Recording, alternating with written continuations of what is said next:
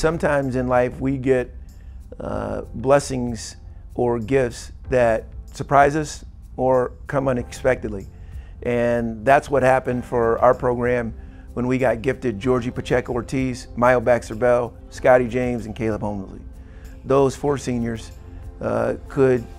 they're kind of like Kentucky's old school guys, the unforgettables. They've made such an impact on the floor for our program, but even more so off the floor on our campus and in our community. It's been a real privilege and a blessing to have shared life with them for 4.5, 5 seasons.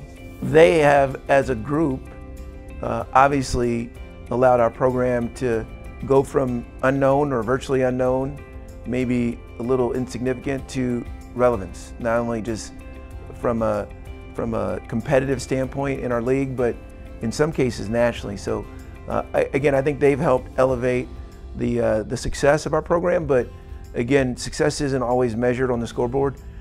What I find beneficial is just how much they've impacted other people's lives, including my own, in such a special way. There's a multitude of memories and shared experiences, that some for the camera and some not. But I just think having a chance to close out the 30 years in the Vines and watching our guys celebrate and the joy that they had on their faces and the way they expressed it, I think it'll be one of those unforgettables for me, because we played the last season with a lot of expectation, and in our group, they handled that in such a first-class way, with such a humility. I'm, again, honored to have been a part of some of those memories, and especially that one. If I could send a message to the 4 seniors that I got a chance to be a part of, I think it would come from the whole group that they impacted, meaning all the assistant coaches, the managers, their teammates. Thank you.